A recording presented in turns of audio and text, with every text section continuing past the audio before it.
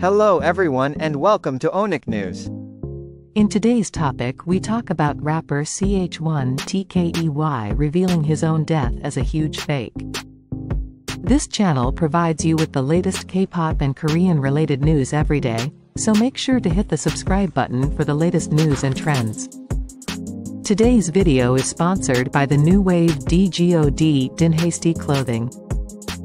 Grab their free shirts giveaway by following them on Instagram at OHNICKNEWS clothing and comment which shirt you like.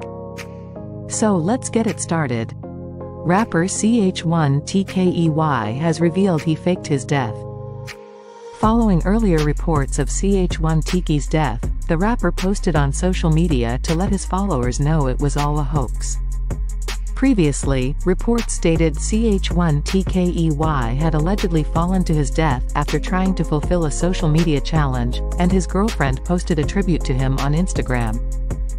News quickly spread through online communities and social media that the rapper was pronounced dead at the hospital, while his acquaintance confirmed the reports were true.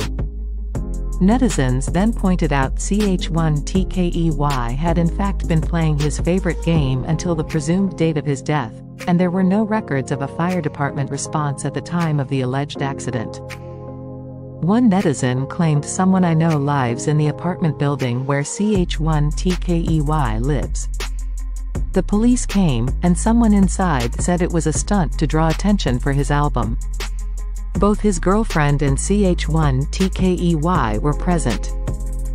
As the reports continued, Ch1tkey revealed his death was a hoax by directly posting to social media, "Hello," and sharing his new track, "Back." What do you think about it? Please let us know in the comments. This video was sponsored by OHNICKNEWS clothing. Don't forget to grab your free shirt by following them on Instagram at OHNICKNEWS clothing and comment which shirt you like. Subscribe to our channel and get the latest K-pop and Korean related news every day. Thank you for watching and have a wonderful day.